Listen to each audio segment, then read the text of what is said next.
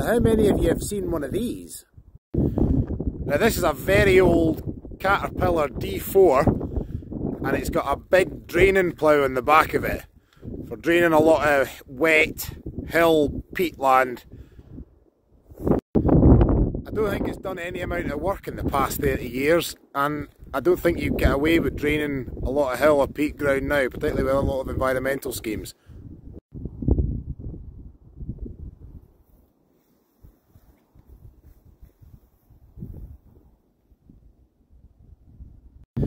It's got a hell of a set of tracks on it. Those things must be about 3 foot wide to get across a lot of that wet ground, because I imagine there's a fair bit of weight in that and it'll have a decent chance of sinking.